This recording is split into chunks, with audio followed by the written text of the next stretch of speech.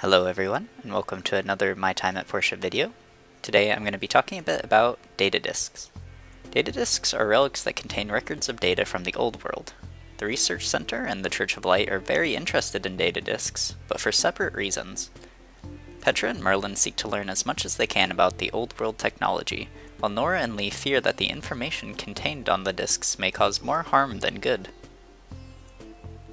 Depending on the amount of data disks you provide Petra, she will discover a blueprint using the information she finds on the disks. After a few days of decoding the disk, she will send you a blueprint and you will be free to craft the new item. There are currently 4 recipes that require 5 data disks, 2 recipes that require 10 data disks, and 1 recipe that requires 20. The first recipe we'll talk about is the Civil Furnace. The Civil Furnace is a direct upgrade from the regular furnace, allowing the player to smelt anything up to iron ore. The Civil Furnace can hold up to 40 wood as fuel and cuts the processing time of a regular furnace by 1/5. The furnace can run for about 40 hours before needing to be refueled.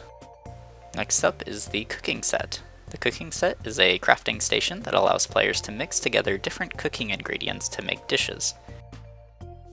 It's a bit different from other crafting stations in that you directly place items from your hotbar into the pot. It works a lot like the Breath of the Wild cooking from Zelda, and food created this way often has extremely useful status restoring or buffing effects. You'll need to experiment to find out what ingredients mix together, or you can check on the wiki for all currently known recipes. Another 5 data disk blueprint is the Fish Display. The fish tank allows players to keep fish they've caught while fishing as pets. Simply place the fish you've caught on your hotbar and add them to the tank.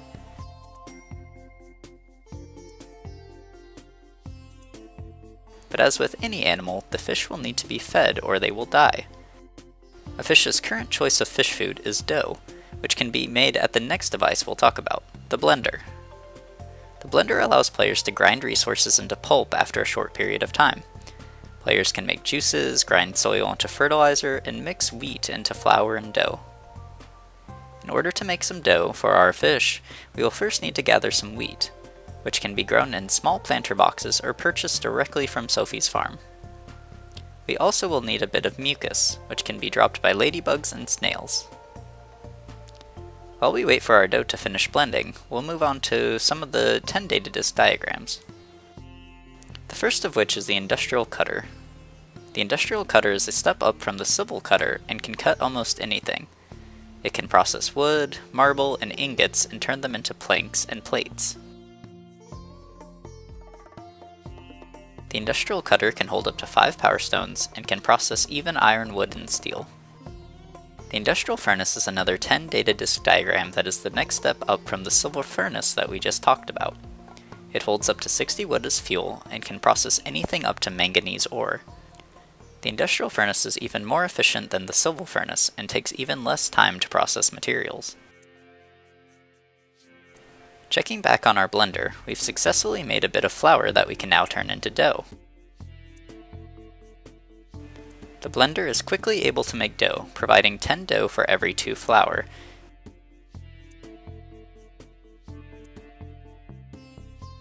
And we now have the means to feed our fish in our fish display.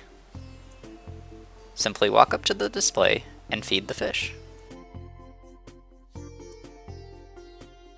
Instead of using fuel to power the machines I've shown you, I've been using the 20 data disk diagram machine, the fire-powered generator, which provides fuel to any machines connected to it by conductive wood flooring.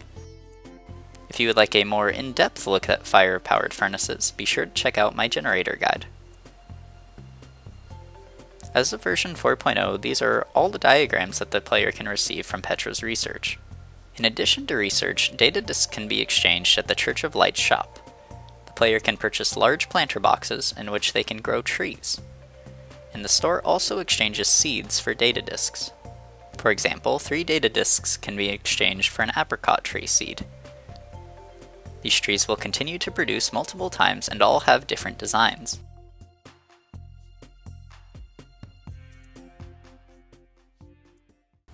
And those are currently the main uses of data disks within the current version of My Time at Portia. I hope you found this video helpful, and happy adventuring everyone!